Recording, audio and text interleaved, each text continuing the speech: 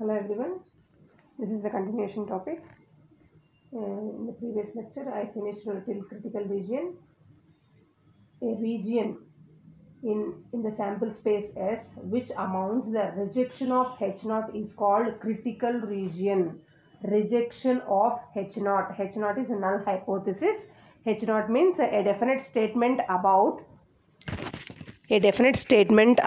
population parameter for applying tests of significance is called null hypothesis. A region in which in the sample space H which amounts the rejection of H0 is called critical region. Rejection of H0 is called critical region. Remember, now important definitions. Level of significance. To do the problem, this is very much important. Level of significance, LOS. Level of significance. What is mean by level of significance? I will tell you. It is the maximum probability of making type 1 error. It is the maximum probability of making type 1 error. Generally, we use 5% level of significance or 1% level of significance. Now, generally, we will always use 5%. They will specify in the examination either 5% or 1%. If they did not specify anything, you have to take by default 5% of level of significance. Now, type 1 error, type 2 error means reject H0 when H0 is true. Type 2 error is accept H0 when H0 is wrong. When H0 is wrong, you have to accept H0. When H0 is true, reject H0. Remember? Now, generally we use 5% and 1% level of significance, LOS, level of significance. 5% of level of significance, LOS, means there are 5% chance in 100%. We are likely to reject a correct null hypothesis. We are likely to reject a correct null hypothesis H0. We are 95% confident that we have made a correct decision. Both are same. That means 5% chances are there to reject. There are 5% of level of significance. What is mean by 5% of level of significance means there are 5% chance in 100%. That means we are likely to reject a correct null hypothesis H0, or we are 95% confident that we have made a correct decision. Example is now bell-shaped curve. Now bell-shaped curve, if you draw like this, it is a bell-shaped curve. Z is equal to 0. Now minus Z alpha and plus Z alpha. Critical region only 5%. This is the critical region. The complete one is accepted region. This is critical region. That means rejected region. 5% level of significance. Now one-tailed and two-tailed tests. The critical region for all alternative hypotheses containing the symbol greater than. One-tailed. What is mean by one-tailed? What is mean by two-tailed? I am explaining. The critical region for all alternative hypothesis H1 containing the symbol greater than lies entirely in the right tail of the distribution. Right tail of the distribution. Entirely lies in the right tail of the distribution, while the critical region of the alternative hypothesis containing the symbol less than lies entirely in the left side of the tail. See, using the diagrams I will show you. The critical region of alternative hypothesis, with the symbol is not equal to, is called two-tailed test. Not equal to is called two-tailed test, and the region is split into two equal parts. Now see the right tail test, left tail test, two-tailed test. Diagrams I am showing you. Bell-shaped curve.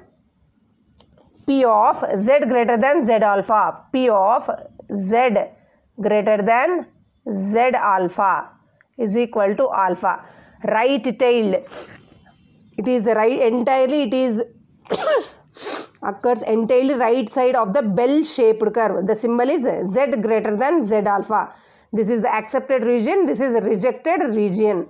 Now left tail test, this is the bell-shaped curve. In the bell-shaped curve, it lies entirely in the left side of the region. Rejected region, rejected region, accepted region. Z, P of Z less than minus Z alpha is equal to alpha. This is less than symbol. Now two-tailed test. Two-tailed test.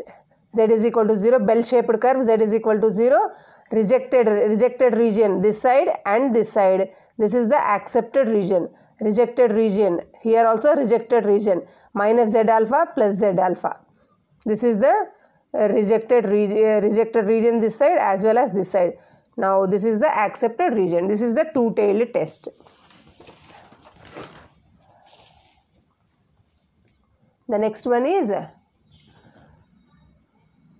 critical value Z alpha, level of significance alpha, critical value. From the table we have got the values. While doing the problems, this table we may use this table. Two-tailed test, 1% means how much, 5% means how much, 10% means how much. Right-tailed test, 1% means how much, 5% means how much, 10%. Left-tailed test, 1% means how much, level of significance, 5% means how much. From the table we have got this one. Left-tailed test, two-tailed test as well as left-tailed test. 1% means how much, 5%. To do the problem, to complete the problem, these values from the table we have got and we wrote here by heart this one. Otherwise from the tables also you will get. Decision rule or test of hypothesis.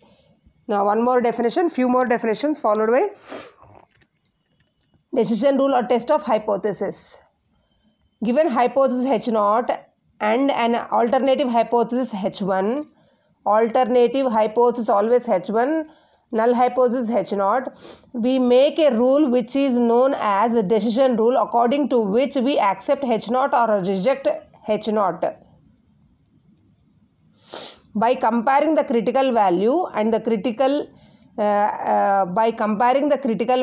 calculated value, we reject or accept the null hypothesis at 1% or 5% or 10% level of significance. Let Z be the calculated value, Z alpha be the table value. Then to do the problem, this is very much important to do the problems. From now onwards, calculated value, table value. Let Z be the calculated value, Z alpha be the table value. Then two-tailed test. If mod Z less than Z alpha, accepted H0, else reject H0. Right-tailed test. If Z less than Z alpha, accept H0, else reject H0. Left-tailed test. If Z greater than or equal to Z alpha, accept H0, otherwise else reject H0. To do the problems we can use. While doing the sums I will tell you. Procedure for hypothesis testing. Hypothesis testing procedure to do the problems. Procedure for hypothesis testing. First step, make a formal statement, that is set up null hypothesis by the given data. By using the given data, formal statement, that means set up a null hypothesis by the given data. From the given problem you can set up a null hypothesis. Second point, make an alternative hypothesis, quite opposite. Whatever is the null hypothesis, is there, then quite opposite alternative hypothesis. Set up a null alternative hypothesis also. Third point is specify the level of significance.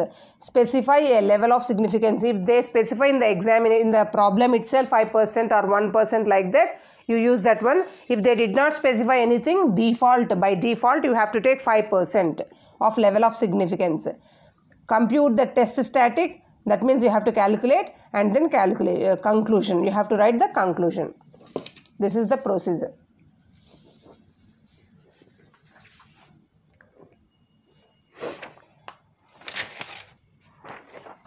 After that, application of one and two-tailed tests.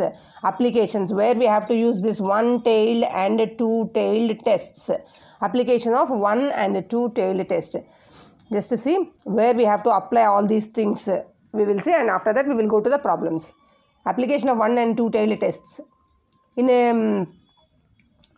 a particular problem, whether one-tailed or two-tailed tests to be applied depends entirely on the nature of the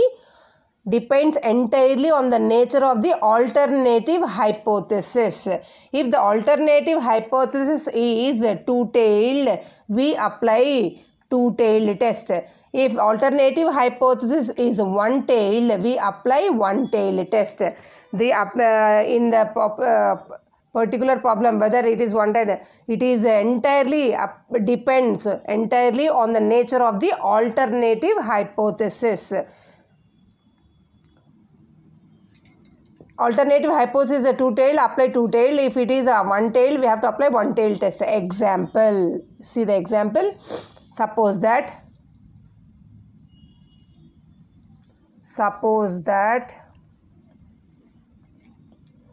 there are two population brands of bulbs. Suppose that there are two population brands of bulbs. One manufactured by standard process with mean life and mu1, and the other manufactured by some new technique with mean life mu2. If we want to test if the bulbs differ significantly, then our null hypothesis is H0 is equal to mu1 is equal to mu2, and the alternative hypothesis is H1 is equal to mu1 is not equal to mu2. If we want to test if the bulbs differ significantly,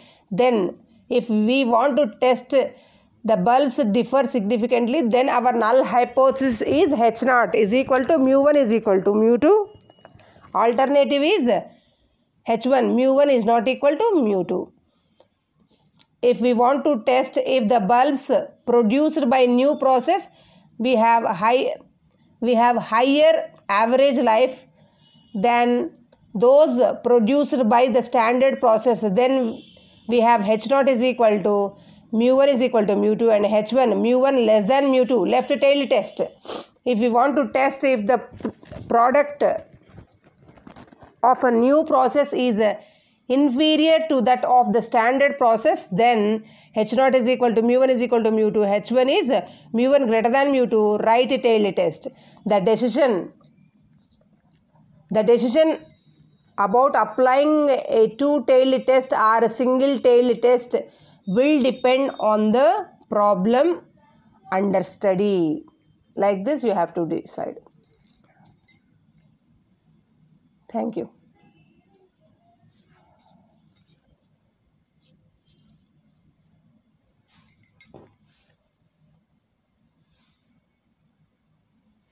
Thank you.